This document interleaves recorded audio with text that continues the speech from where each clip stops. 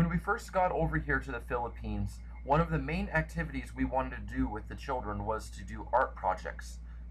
But upon arrival in Okoy Village on Bantayan Island, we quickly found out that these children had no usable space for any creative activities at all. Here we are with an impromptu drawing session. Everybody else is painting the sides of the house, and we got a bunch of little kids. I got them distracted with art and crayons. Let's see, it looks like we're going to be doing some houses. We got a house and a flower. Everybody seems to have drawn a house, which seems to be what every kid draws so far. When we give them crayons, they draw a house, because every child wants to live in a happy home. And we just get to build one for under 500 bucks.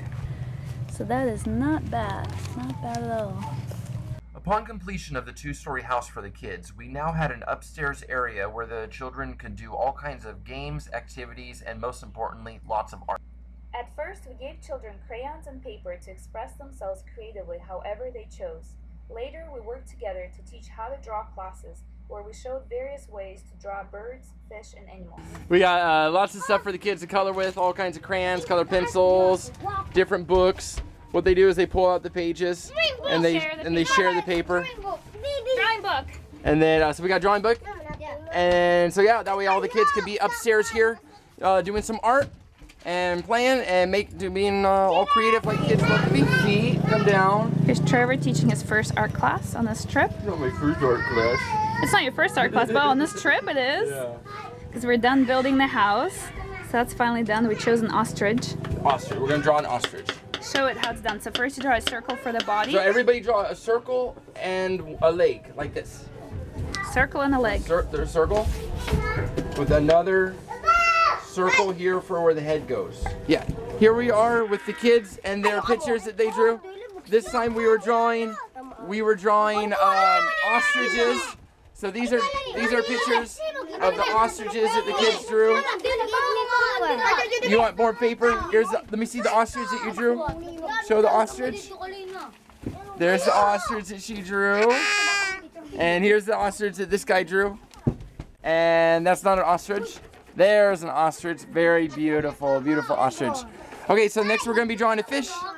And they're crowding me. They all want to see what their picture looks like.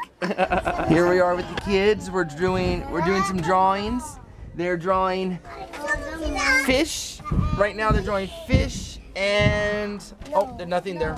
Ostriches, fish and ostrich. So these are the different drawings that the kids are doing. There's a fish. Let me see. And there's an ostrich. So we're all up here doing some drawings. And they keep wanting to show you the pictures, so that's why you're just getting white. So the next art project is working in pairs to color birds. This is a little Audubon bird book that we have donated. And they're going to color. Hi, James. Hi. Beautiful picture, beautiful picture. So first they drew birds, they drew an ostrich, just like we taught them, and now they're in pairs coloring, just doing different colors. Good job. This is Cassandra over here and Erika working together. As you can see from all the glowing smiles, the children are thrilled to use the art supplies that they normally cannot afford to have access to.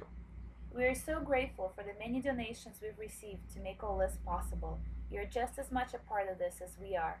Follow us and donate so that we can all see more projects like this continue to happen.